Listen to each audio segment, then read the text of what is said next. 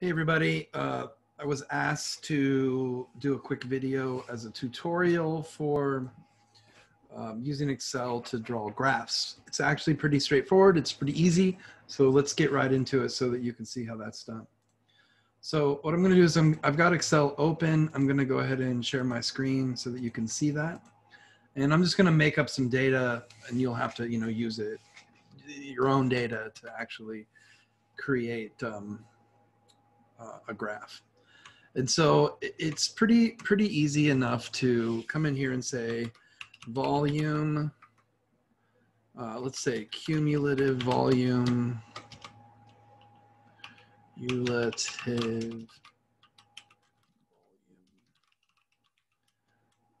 and watch this, see how I can open this a little bit, and then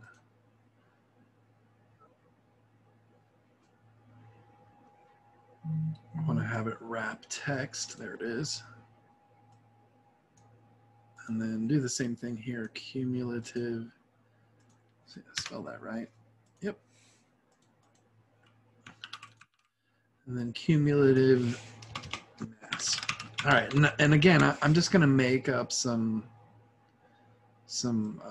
data so that you can kind of see what I'm talking about here. All right, so let's say that you come up with cumulative volumes like 2.5, 6.1, 9.9,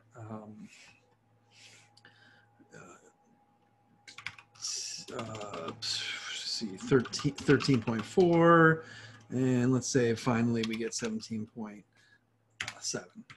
And then cumulative masses, let's say you got 3.695, 4.567. I'm just going to, let me take this back to like 7.874. I'm really just going to go ahead. I'm just making data up as I go along. And let's just say the last one is 18.234. Okay. Now that you've got your data, all you need to do is highlight it, just drag it and highlight it. And then what you do is you insert. So at the top of the Excel, you want to click insert and then insert a scatter plot. And this is the one you want to do. You don't want it to connect the dots for you.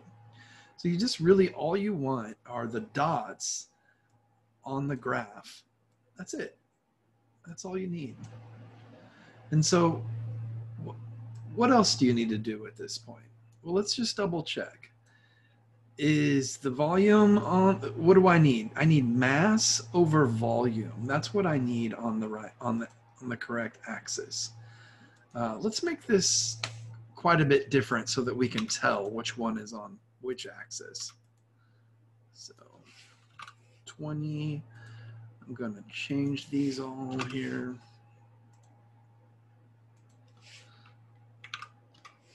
Yeah, so look how it changed. It is changing everything. Now you can see clearly the large values are in the x-axis. I'm going to go back and undo everything. We do have the correct values on the correct axis. You want mass over volume, so that means you want mass on the y-axis and volume on the x-axis. Now this is how you get the chart to do what you want to do. Now, I'm not going to talk about how to change the title of the chart. You should be able to do that. You can expand the chart out. You can add you can add different text boxes.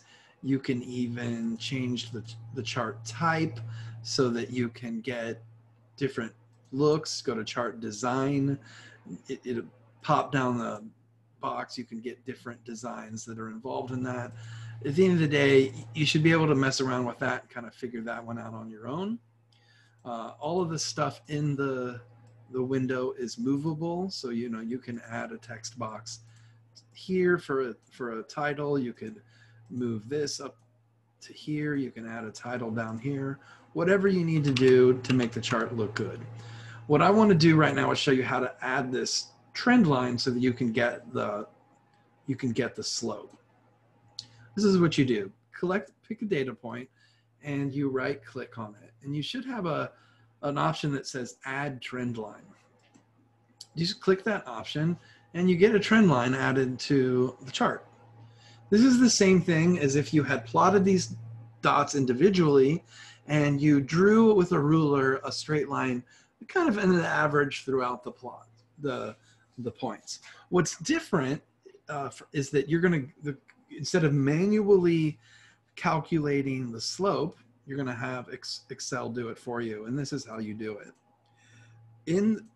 On this trend line, when you do that, this sidebar should pop open, and you should have these options down here at the bottom. The option you're looking for is display equation on chart.